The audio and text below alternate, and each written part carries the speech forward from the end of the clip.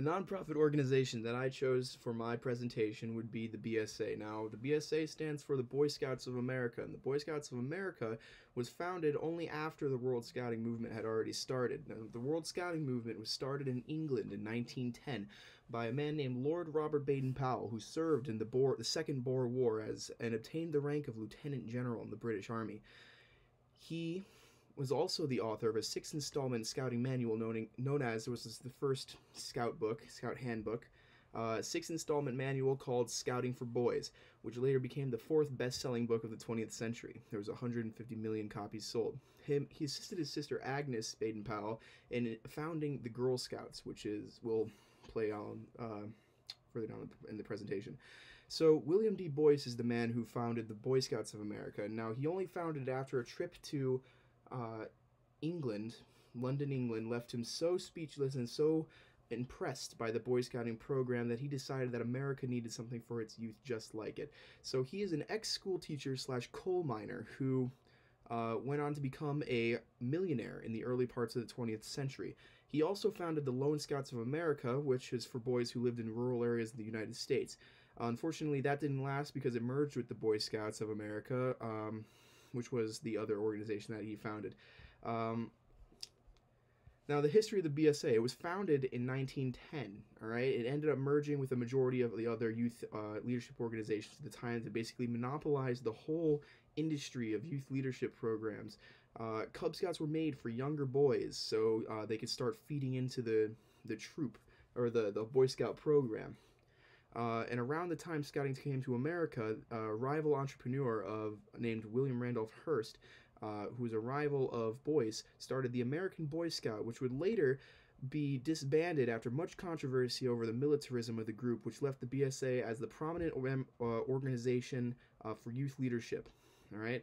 Now, the organization, BSA, they got their charter from Congress in the 1910s, 1920s, and then they saw an exponential skyrocket for youth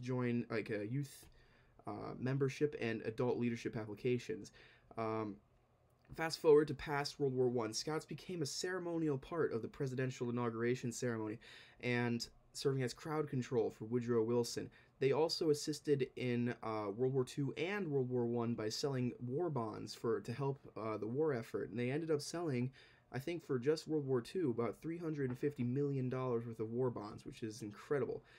After World War II, the baby boomer generation provided the organization with a huge amount of scouts, so membership boomed. There was a lot of scouts in the 60s and 50s. Now, the Venture program, or the Venture Scout program, was made in the 1960s to attract an older audience, an older demographic of people. This was called varsity scouting. They didn't have any prior experience of scouting before Venture Scouts. And so a subsection of the Venture Scouts includes a nautical program known as the Sea Scouts, which was open to both boys and girls. And this is huge because further on down the road, it was in 2018, I believe, that the National Council unanimously voted to allow girls join the actual program. So we'll get to that when we talk about current events of the program. So the 1970s saw extensive changes to the requirements the boys needed to complete in order to rank up, which was less outdoor skills. However, it was faced with a good deal of scrutiny and was later returned to its original requirement list, which was okay, which is the one they use now.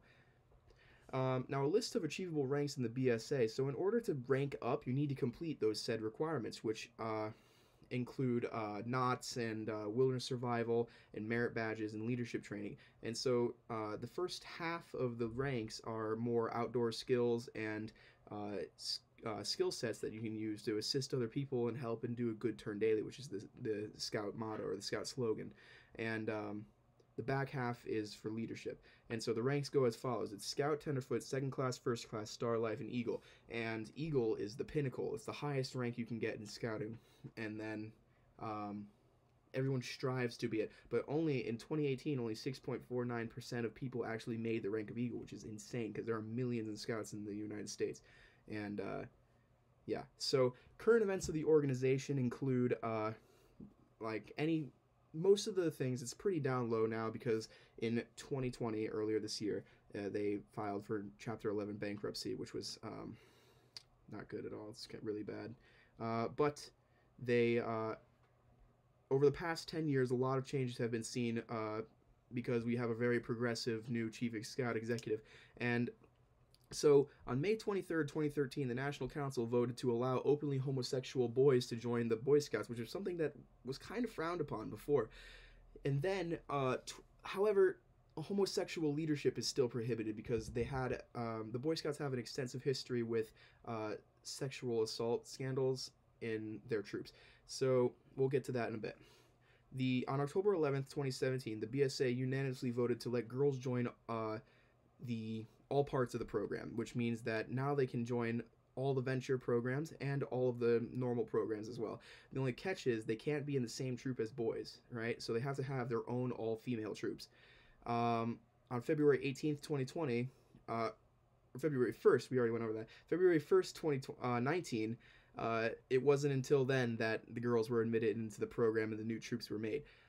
As we said before, February 18th, 2020, about a year later, National Headquarters filed for Chapter 11 bankruptcy, which was a big deal because part of the reason for it was all of the lawsuits that people were having against people who sexually assaulted them when they were in their youth in the program. And because the perpetrator, or the person who did the assaulting, has since died or passed away or moved on and like they couldn't find them, they have sued the program, and the program has taken a huge hit in both membership, so they can't replenish the funds coming in, and they can't keep on paying everyone. So they filed for bankruptcy. However, local scouting, so each of the scouting councils in each state is still, they're doing fine.